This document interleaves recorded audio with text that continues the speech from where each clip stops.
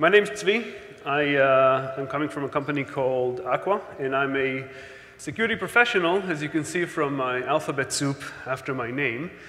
And if you have people in your organizations with that alphabet soup, then that means they're security professionals too. So the question is, what do we want, except from life, happiness, and the rest of the world?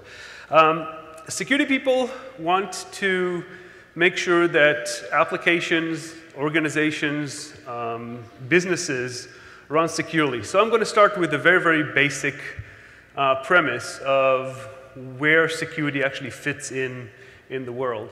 I am new to the DevOps world. I've been a security professional for about 20 years or so, been in the DevOps world maybe for a couple of years. And somebody had to explain it to me, so I'm going to explain it to you the way that it was explained to me. So let's start.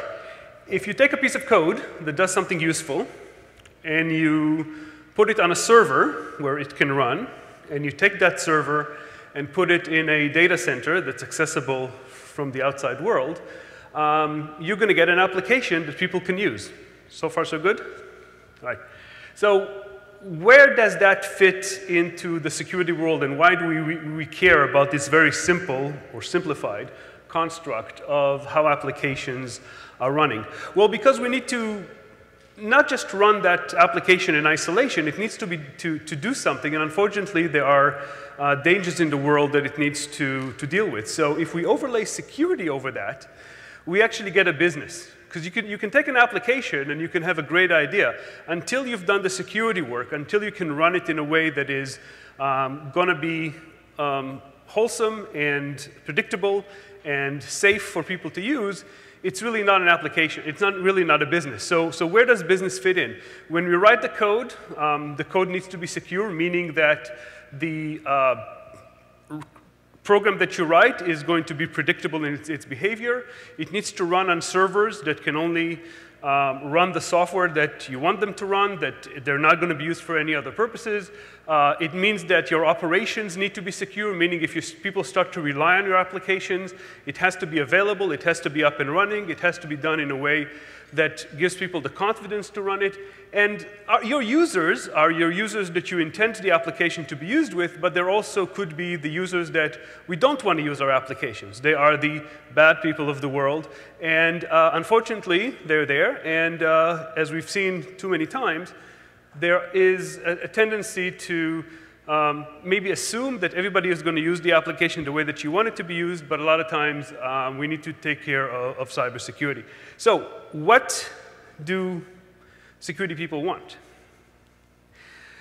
Security people want low-risk code, meaning that it doesn't do more or less than it should do, running on hardened servers in a controlled environment with constant vigilance and proving compliance. So let's break that down a little bit.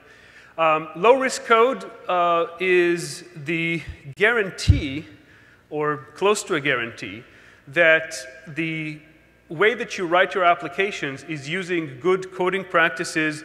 It's using the latest technologies, but in a way that's safe to do, and it is not going to allow for weaknesses in the code to be exploited so that the application might be used to do other things.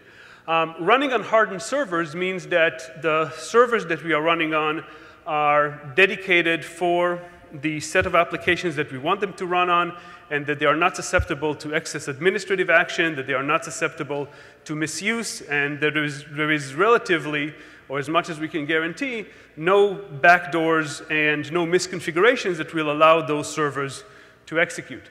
A controlled environment is the same thing, just scaled up. So our entire data center, from physical security, if you're running your own data center, to security in the cloud, to multi-tenancy, to backup, to recovery, all the services that are used to guarantee the sustainability of the application. And constant vigilance, which is a term that encompasses a lot of things, means that security needs to guarantee that we know what's running, we know who's running it, we know under what circumstance it's running, we can see what happened, there is auditing in place. There is a lot of elements that deals with just monitoring how things run, not for CPU usage or memory usage or the scalability, but for security, the ability to really understand and then do root cause analysis, right? All the intrusions that we've seen over the last few years all had to be analyzed and overanalyzed, and we need to make sure that we know exactly what happened. And then proving compliance is kind of the odd job of security professionals. Nobody likes to issue reports about the inventory of the applications, what the maintenance window is, whether or not we've changed passwords, or we don't have a password that is admin, like somebody did not too long ago. And really getting to a point where you can certify that whatever that you're running is running based on compliance, right? So again, so far so good. It's really simple. I know that you feel like super dumb right now. But that is the basics of security. And you really got to understand where security people are coming from, because all the things that they request from developers, from operations, really come to address these. Now, there are other things that are not here because they deal with user security, endpoint security, don't click links in emails, and all the other good stuff that happens. But from a data center operations, this is what we're dealing with. So how does that fit into the DevOps process, right? Because so far, the previous slides had a little bit of a waterfall situation as far as the rollout of the application. We start with the code, we also do a server, and eventually they meet. What happens when infrastructure is code? What happens when code is infrastructure? What happens when we start to automate things in a very fast-moving way, where we fail often, where we do agile development, when we have multiple releases of the applications? When we run in a DevOps, and not even containers, even DevOps pre-containers, there is still a lot of elements that are kind of killing the security model. And in return, security is probably going to kill the DevOps model. Because if you try to introduce the existing security controls, or the security controls that security people expect, into a DevOps process, things start to break down. If we need to analyze our code, and it needs to be done in a tool that's not integrated into the environment, that means that there is a break in the chain. If we need to have configuration management done before the infrastructure as a code runs, before we have our automation build our server, and then we want to start to deploy on it immediately because that's part of the same function. If we have to stop and ask for configuration management, that's a break in the process. And the same thing with network, with host access controls. How do we separate automations from humans? How do we make sure that our intrusion prevention and protection is still laid intact when everything is moving so fast? So I put DevSecOps as a question mark because I have the feeling that everybody pays lip service to the idea of DevSecOps. It would be really nice if everybody collaborated and talked together, but it is really, really difficult. And I have experience with organizations that we work with, and I think everybody has their own story, either from the security side talking to DevOps, or from DevOps talking to security, and really not being on the same wavelength. And that's pretty much the problem with DevSecOps today, in that it's hard. Those are different domain expertise. Automation, enterprise management, data center management are things that deal with aspects of IT that are very different than what security deals with. There are different motivations. You get measured in different ways in your organization, different cost structures, and all of the things that are just different domain expertise altogether. Another thing is that security is not really automation friendly. Security controls are, by their nature, a little bit messy. There's a lot of opinions in there. Vulnerability management, for instance, is not a clear-cut operation. There's no good or bad. There is good until we get some mitigation on it, or bad until we have a way to deal with some of the risks that we have in vulnerabilities. Even configuration management. We always deal with exceptions. There are always rules, but they're always broken. So there's not a lot of clear-cut answers that can be answered by a program. And security is not really automation friendly. And the flip side of that is that DevOps is built for speed. We need to deploy quickly. We need to get our applications out there. And it is not easy to do that when we have security as gates preventing us from doing what we need to do. And then we add on top of that dynamic cloud environments that deal with constant change, and the predictability is not there, and there's nothing that security people hate more than not being able to predict and not being able to do something and then make sure that it doesn't change anymore. So DevOps is hard.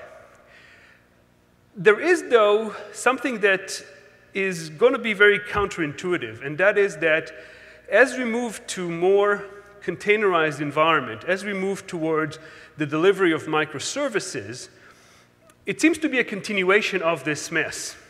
Because now we've taken at least 3 aspects of the DevOps process and kind of merged them into one, right? So we not only have infrastructure as code and code as infrastructure, they're actually all pulled together in one image, right? Your image now has infrastructure, it has an operating system, it has prerequisite software, it has your own application.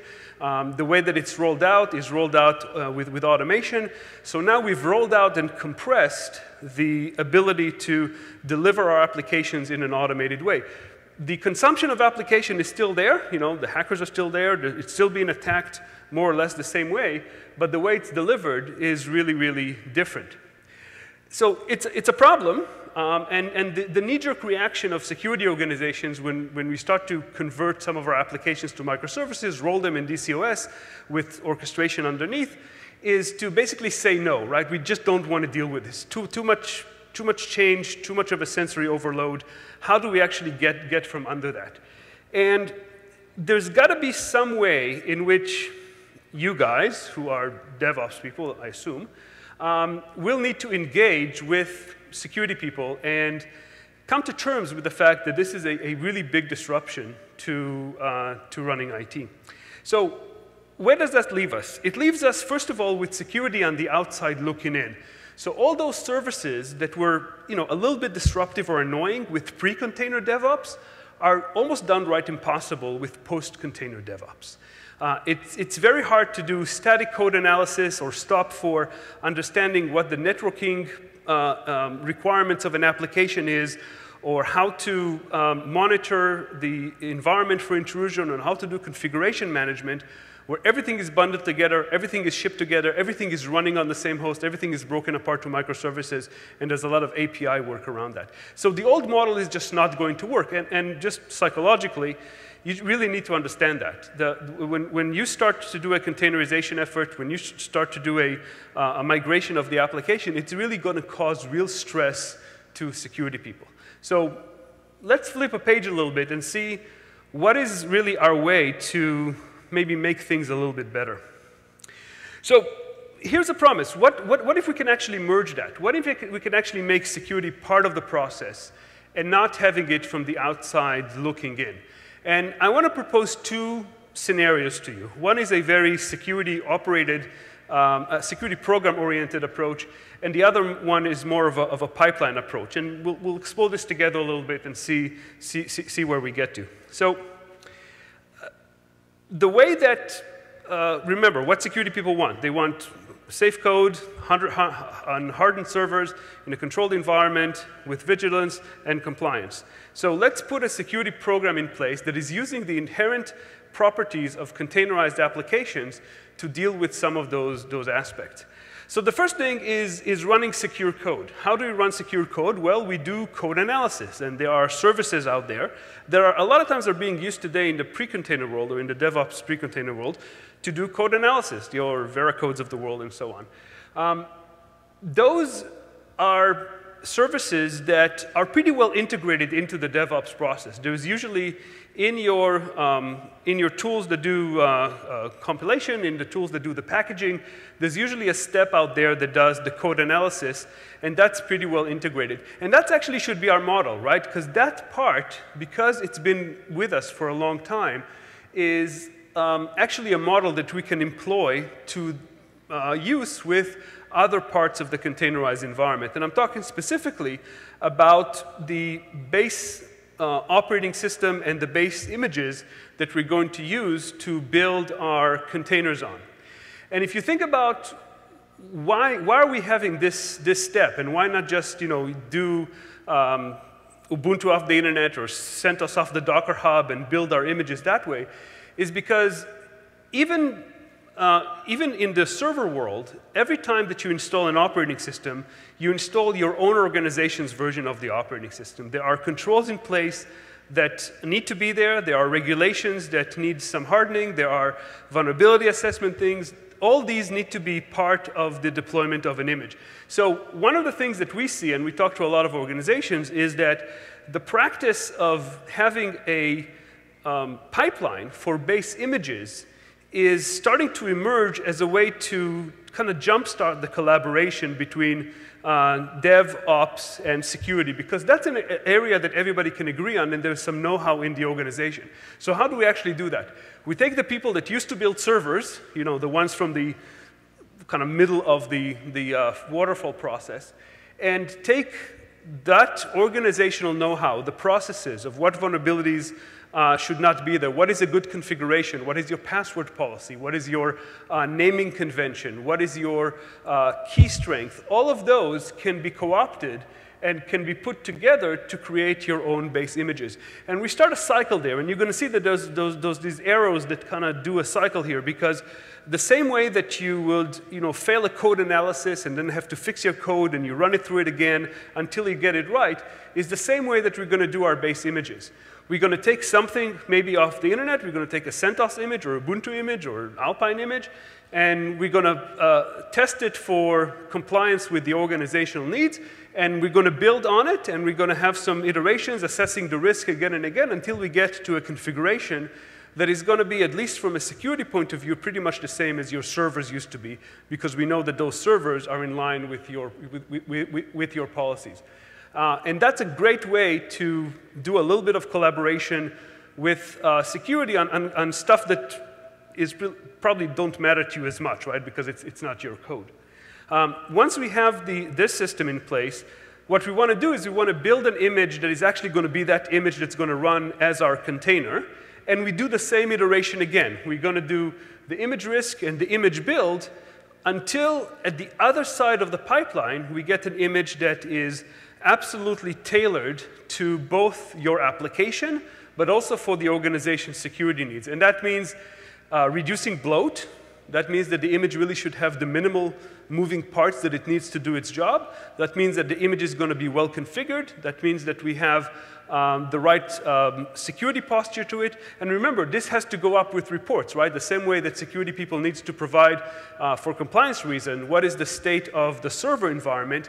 We anticipate that eventually they're going to need to provide what is the state of the image environment. So might as well do that and gather that information. Because of the nature of containers, from there on, it's really just preventing deviation from that image. So as containers are being rolled out, we want to make sure that there is integrity, so that what you put in the registry and pull to the registry is the exact same image. So, you know, sign your images, calculate hashes of your images, you know, make sure that you follow the image ID. Basically, make sure along the way that you have some integrity of the image.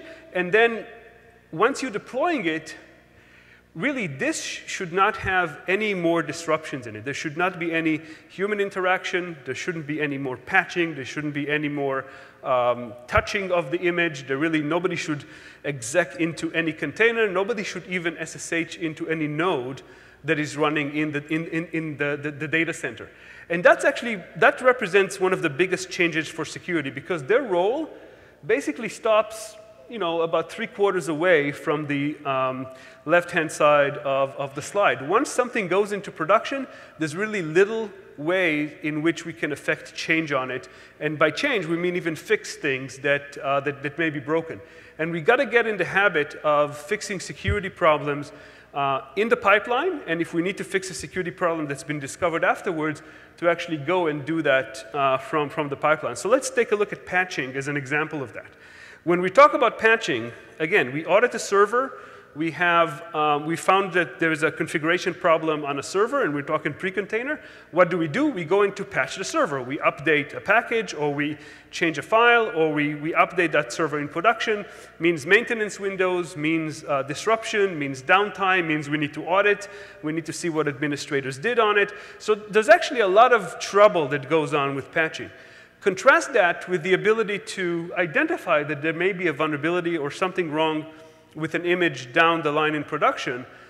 let's leave it where it is, go back, let's say, to our base image, update the packages on the base image. So the next shell shock of the world comes on. We need to update our bash in all our images. Instead of going to 1,000 servers and update that manually or have something like Chef or Puppet or Ansible actually try and do that, let's patch our base image, run our CI, because that's going to be very predictable. And then slowly, DCOS, Marathon, Kubernetes is going to deploy that new patch over in the environment. That's something that is very hard for security people to understand. But once they understand it, it really points out that all the benefits that we know about running microservices can actually be extended to security. And all the things that we know and like about DCOS, about Marathon, about Kubernetes, the ability to automate things on a large scale, security can co-opt that and actually make it part of the flow to fix security problem. So this is the DevSecOps security programs if we are being container-oriented. The things to remember is we need to make sure that we have a good base image program, and we need to make sure that we understand where security stops. And that is, as the image is deployed, we really don't have a way to affect it, so anything that we need to fix has to go back to the beginning. So that's one picture.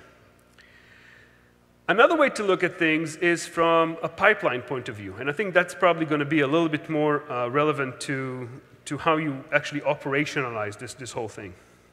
So this is our pipeline, and our pipeline has distinct phases, build, ship, run, whatever, the flavor between two and three of those. But basically, securing the build phase, when we have an image, what do we need to do? So as we said, use an organization-endorsed base image that has already been corrected and published. And it's not just base image. It could be a library of base images. You could have your basic CentOS plus Java, lean and mean, go and do it, basic image plus Node, JDK, JRE, all these web technology can be packaged together and be made available and create consistency across your development streams. And it's not only going to be good operationally, it's actually going to be good for security. We need to evaluate the risk based on both configuration and content. So what you put in the image besides the executables. Did you leave an SSH key in it? Do you have the right controls? Is your HTTP server managed with SSL certificates? Where do the SSL certificates come from? How do we actually mount them? And that we'll talk about a little bit later when we talk about secrets. But basically, what's in the image is important because those are going to be distributed along the pipeline and may result in a large footprint along all the servers. Scan for vulnerabilities. That's usually what people are concentrated in, but scan them against a policy. Don't just send me an email with all the vulnerabilities that I have in my image, because if everybody has the service on the Docker Hub where you get your vulnerabilities, does it make any sense to you? Do you know what CVE this or that actually means? No, because there is really no straight way to know that, because we need to compare it against the organization's policy for vulnerability. And something that might be relevant to one group of services may not be relevant to another group of services. So scan for vulnerabilities, but evaluate it against a policy, and then make sure that everybody's on the same page.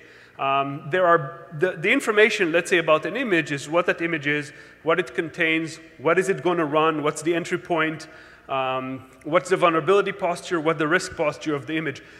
Those bits and pieces are going to be at different places, and we got to make sure that everybody's on the same page. That both development and security and operations know that this image is good enough to run because it has the right entry point, we've assessed it, we know what the risk posture is. The risk posture is relevant to what that image is going to do. If that image is in scope for, pick your favorite regulation, PCI, HIPAA, whatever that is, we need to make sure that that is the right way, and everybody should agree that this image is good enough to run. And that usually happens from, again, the CI side, probably at the end of the build going into test, right? We don't want to waste test time on images that are eventually going to be out of compliance for the organization. The next step is to start to accept only those known, trusted images that that have been through the evaluation process into your test and then beyond in the pipeline. So only accept known images, approve images based on the risk, again, relevant to the environment that it's going to run in, maintain the integrity of the image, so sign it, take hashes of it, do whatever you need to do in order to make sure that that is the same image. And then start to keep inventory, right? One of the things that security needs to provide is measurement of control, measurement of compliance, inventorying, and understanding what has been pulled where, what is running where, is an important part of the process.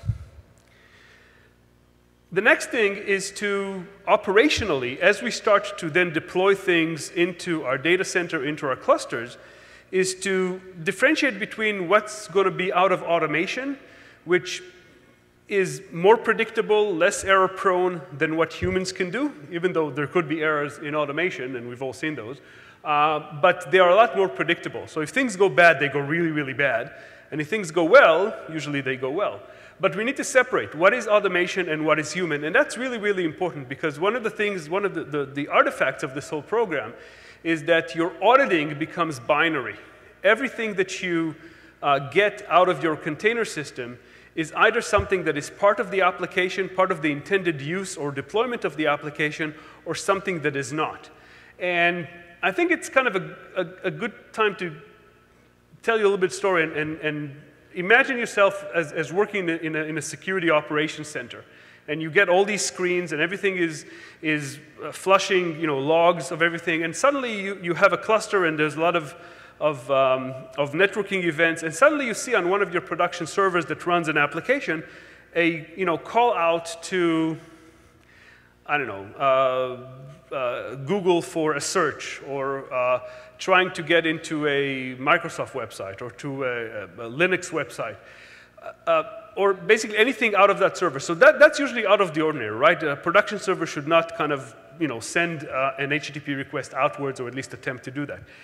The question on the Security Operations Center is, what is the significance of that? Is it good? Is it bad? Should I be worried, right? Every security professional in their head is going to do an immediate triage on that.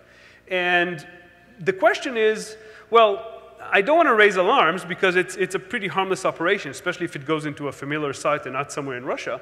But on the other hand, is it in the maintenance window? Is it something that an administrator might do? Maybe somebody's debugging a problem and they had to go on the server, and while they're on the server, they used a curl command to search something or to upload a file. So there could be a lot of situations where it's a gray area. We really don't know if it's a problem yet. That's the problem of separating human action and dealing with people that have to go in a server environment and actually do things. And even though we think that we run a very automated environment in the cloud and everything is scripted and everything is code, there is always going to be that instance where somebody needs to fix a problem and they're going to go on a host and actually fix it. That really should not happen in containers, right? Because even the most fundamental problems with containers is take that node offline. Your automation is going to spring up another node, so you're not going to lose service. And let's debug this offline. So separating those automation from human actions is something that is very fundamental to the way that we run with microservices and with containers. And with that, now that we control human action, we can control privilege elevation. We can make sure that whatever is running inside of the containers, nobody patches them, nobody adds software to them. And we also need a continuous audit trail of the containerized environment so that we have a good understanding of what is a human operation versus an automated operation.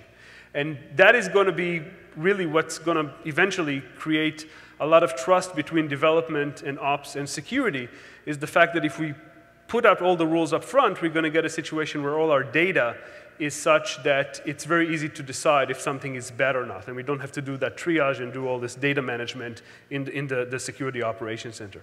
And that extends into what containers are running. So keep track of the user context in containers, understand what is the appropriate level of access that you should get inside of the application. If you can use a service account to run the application, please use a service account to run the application. Do not think that you can run everything on the root. Limit your executables of what you have in the image to only the approved functions, something that is really needed. So don't put a whole bunch of just a bin directory from your vanilla flavor Unix in something that maybe needs RM, LS, and ping. And make sure that you have some context-aware network controls, right? So there's been a few talks this week, and the networking, the ability to put overlay networks, the ability to associate containers even on the same host with the right networking controls is important. And then secrets management, because we can't put anything sensitive in the image, we have to distribute that in real time into the containers, and luckily for us, all the major orchestration tools have the ability to then have secrets management, and that's something that can be augmented with third-party solutions, and you can even integrate it with your organizational secrets management in case you need to access services that are outside where your environment is.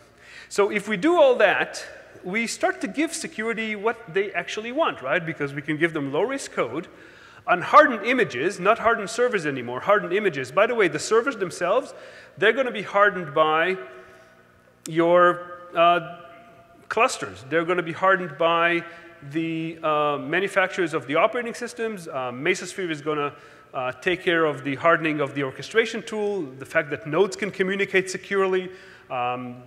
Docker does a lot of good things with making sure that Docker nodes can communicate securely, and Kubernetes at the far end has trust between nodes. So there's a level of hardening on the platform itself that needs to extend into the image so that we have good overlay on the image. Controlled environment, you're not going to have a more controlled, predictable, and secure environment if you do containers the right way. And that is something that we start to educate security people on, because we need to give them the tools to then go to their management and prove that there is security and there is compliance in the system. And then the constant vigilance becomes a lot easier, because now we don't have that gray area. Again, if we do this right, every time something needs to be stopped, that means that it's not part of the application. There's not going to be triage anymore. We don't need mountains of data in a security operations center when we talk about containerized environment. We can pretty much predict what's going to be part of the application and what's not. So I'm going to leave some time for questions, but one summary slide, which is about communication. So please talk to your security colleagues. Understand what your security needs are, right? The security needs of a bank are different than the security needs of a hospital and are different than the security needs of a manufacturer. There are some basic things that everybody should uphold, but the level of security might be different. Ask about compliance. Really, try to ask what security people need to convey further, either to compliance or to their own management. And please offer your expertise around automation. Tell them what automations can do for them. Tell them that there is a great deal of benefit that can come from, give them a patch management example, or give them the ability to view the containerized environment. You know, in a containerized environment, again, if it's well built, it's pretty self-documented. We don't need CMDBs anymore with a lot of data on them. And if they still resist, tell them that I said that containers are good for security, because they truly are. And I was convinced basically the 5 minutes after I did my first Docker run command. It shocked me, and then later I said, well, that actually is really cool. But we're going to need to do a lot of education. So please be patient with your security people. Please understand what the motivations are. Please offer your support. And whatever you do, don't steamroll over them, because at one point, even if you do get the permission to run your application or start your containerization project, at one point you're going to hit compliance, and you can steamroll security. You really can't steamroll compliance. So that's my soapbox. Thank you very much. I'm going to open it up for questions.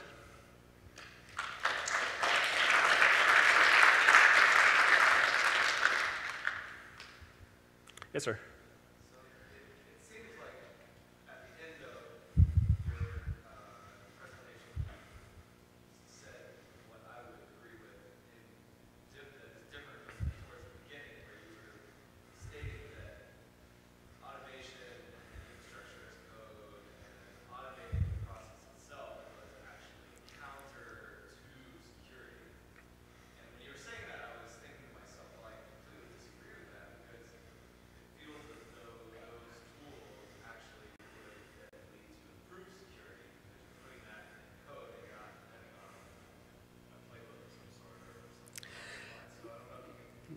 Yeah. So no, they're counterintuitive if you try to think like this. That's where the problem is. And I think security is still stuck in this model where everything happens sequentially, where there are distinct gates between things, when there is time to do things, when there is, where security basically had more clout, maybe 10, 15 years ago.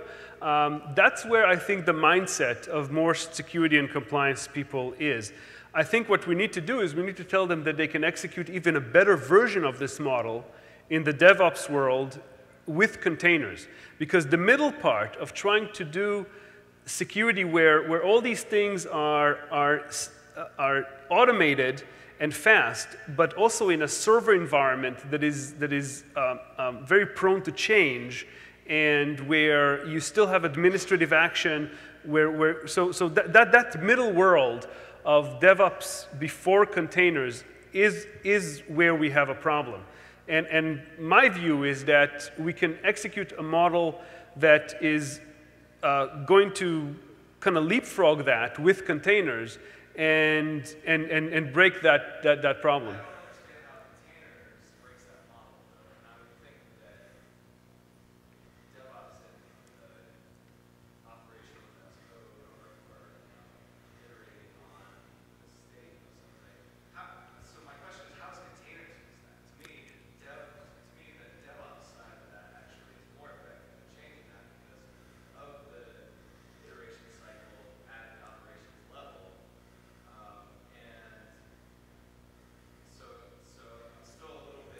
So think about the tolerance for change, right? So To that, my point is there is a change with configuration management because the change is defined in the code. And so if there is change, it has been made by the management tool and not by somebody making a change to the server itself. And so shouldn't that be before containers? I mean, containers are just a different way to run stuff. well, the problem is that there's still a lot of moving parts there, and I think it's the distinction is that you're still running a configuration tool to configure servers that are still multi-purpose, where there are still a lot of processes that run on them that may or may not be needed for the application that is put on them. And there's a lot more noise, there's a lot more complexity in there that makes it hard for security to discern between lawful and unlawful operations. Oh, we're getting there. No, but look, if...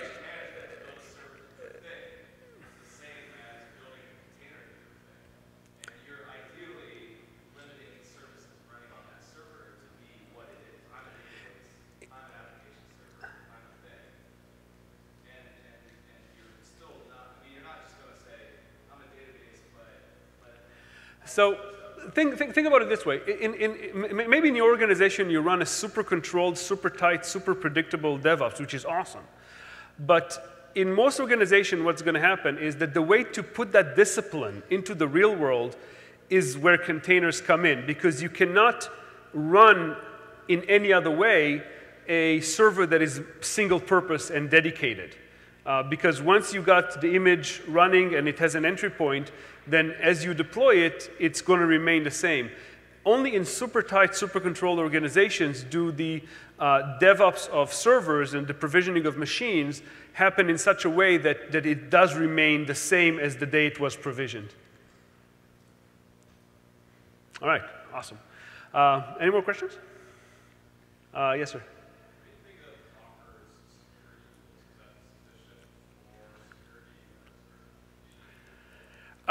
Well, does it give you code, host, operations, and cybersecurity? Yeah, so that's where there's really no right answer, right? In most organizations, what we found is that Docker is going to take care of Docker. So the security of the platform is awesome.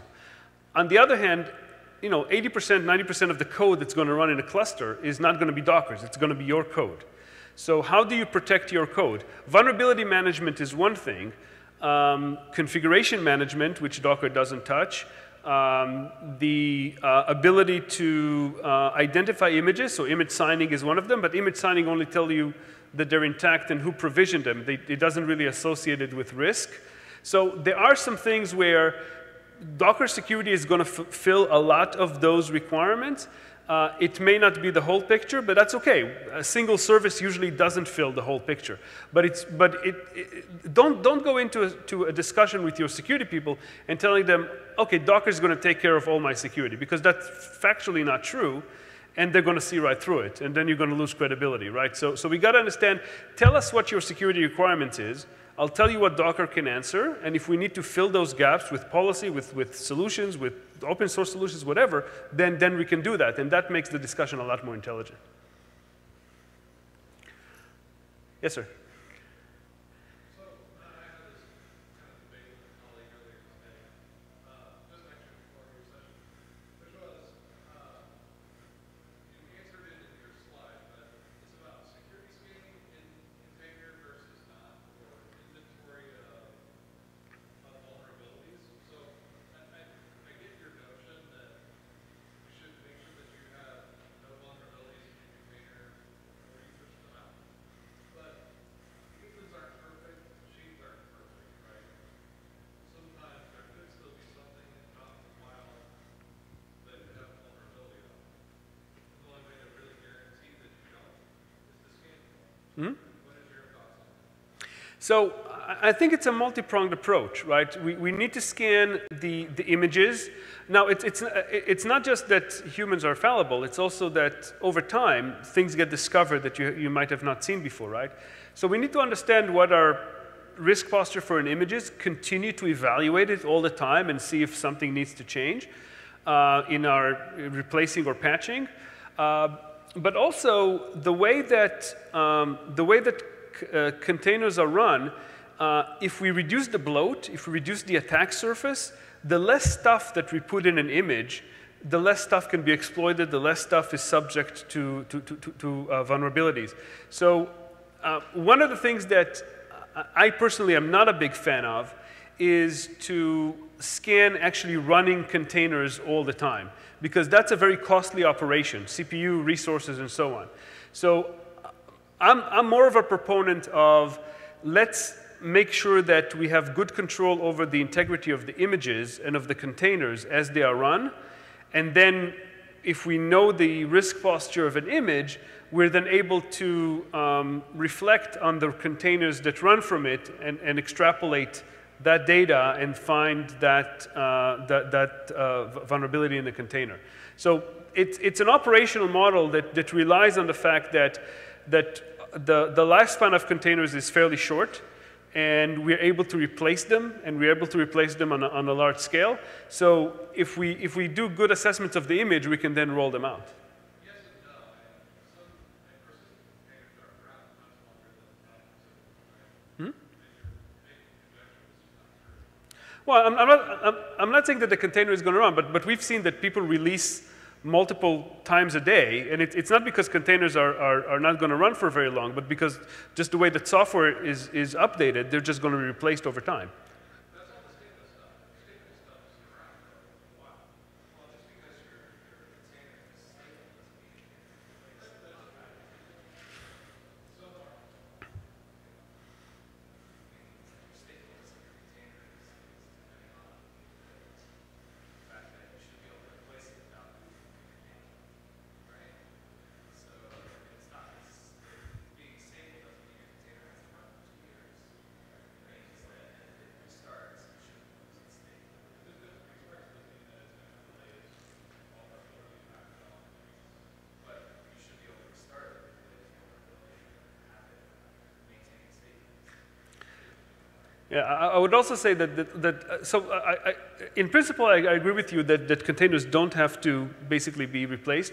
But what we've seen in reality is that because of release cycles and because of the fact that you run with orchestration that is free to kind of move containers around, and when they do that, they actually reinstantiate them from the image. So the lifespan of container is relatively short, especially when concerned with servers. But that's really where we are, right? If if we limit what's in the image to begin with, and then not allow any addition executables or administrative action on a container, we can, with a great degree of confidence, make sure that we do our security vulnerability assessment ongoing on the images, and that will give us an accurate picture of where we are vulnerability-wise on the containers. And if something needs to be fixed, we can fix the image and then roll a new version of all the containers. I see you're not convinced.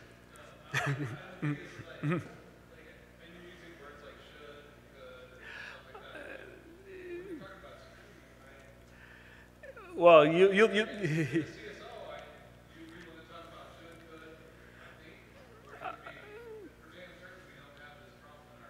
no CISO is going to ever tell you that they're damn certain about everything.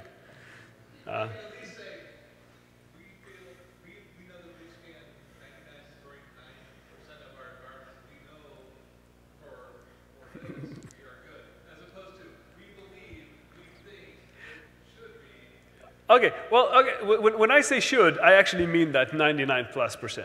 Okay, that's where I am. But one thing that you'll see with security professionals is that we are a non-committal bunch because we've been burned so many times. All right, people, I'm standing between you and beer, so thank you very much.